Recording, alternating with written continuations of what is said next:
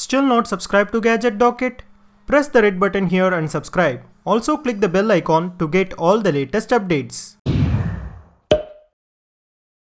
Hello viewers, this is Gadget Docket, and today in this video we are going to see an Android app that is a sort of mathematical calculator. But this app is way different from the normal calculators or the calculator apps that we use every day. Because in a calculator app we need to enter each and every value in order to get solution to a problem.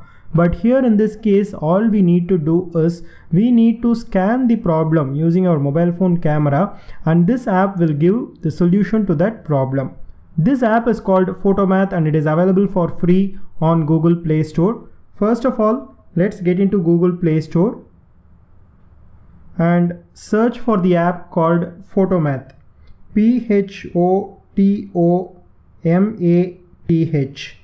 This is the app. Click and open it, and here you will find an option called install. Click on it and install the app. I will also give you the direct link to install the app in my description section below. So now let's open the app and see how it works. So as soon as we open the app, we can see a camera module opening. In this we need to place the problem which we need to scan in this area so that it will scan and give the result to that problem. I have already written some problems, simple problems in my notebook. Let me scan that and see how it gives the solution. We can also switch on the flashlight using this option. Let me click it. So the flashlight is on. So now it has scanned the problem and given us the solution. You may recheck the values here because sometimes it may scan the values incorrectly, because when we scan the handwritten problems, there may be some chances of wrong interpretation of data because the handwritings vary or the strokes may be imperfect. So please check if your values are correct in this area, and this is our answer part.